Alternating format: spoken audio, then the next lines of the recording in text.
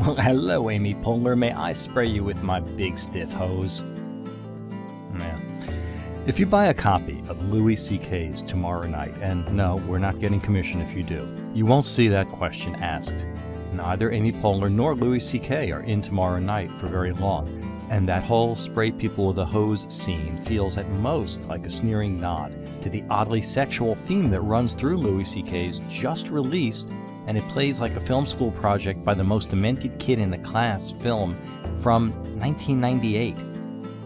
And look how clever the young Louis C.K. thought he was. He was playing homage to Woody Allen.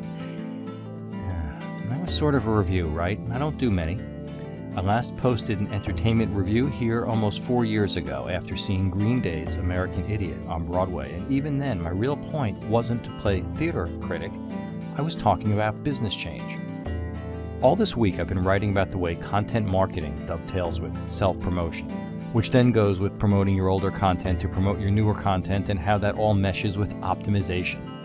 I started with Apple, business models, and influency changes. I moved on to the way different intelligence types process information. And then when Louis C.K.'s Tomorrow Night became available, I jumped, because Louis C.K. is a brilliant content marketer.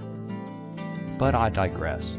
Today, besides seeding all those internal links to our older content, let me tell you about something very specific I did in my post on Louis C.K.'s Tomorrow Night. Not actually knowing the truth about the matter, I wrote that Tomorrow Night wasn't really a 15-year-old project that Mr. C.K., as he's claimed recently, found underneath his bed in film canisters. And I based this guess on Steve Carell not having changed in physical appearance or presentation, and on the odd date attached to the YouTube trailer for Tomorrow Night. I also based the claim on the knowledge that saying something controversial would attract traffic, and I was correct. One day after posting the Louis C.K. Tomorrow Night Dategate piece, it had become the 7th most trafficked article here over a 15-day period. And this may not sound like a big deal, but if you look at our recent traffic, you'll see that only 3 of the top 10 most popular pieces recently are themselves recent pieces. Because by design, we attract far more traffic over time than we do right now. The net neutrality piece is 2 weeks old, and the article about screen resolution on Lenovo's Yoga 2 Pro computer is a few days older. Everything else that's attracting traffic here recently is from months or even years ago. That includes an article discussing how rich Louis C.K. has become through his genius as a marketer.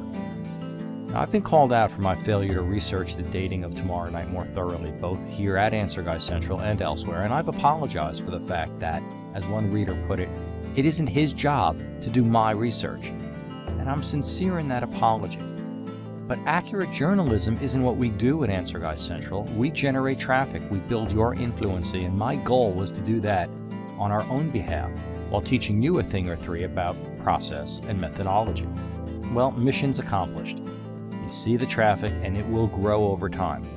The question is this wrong?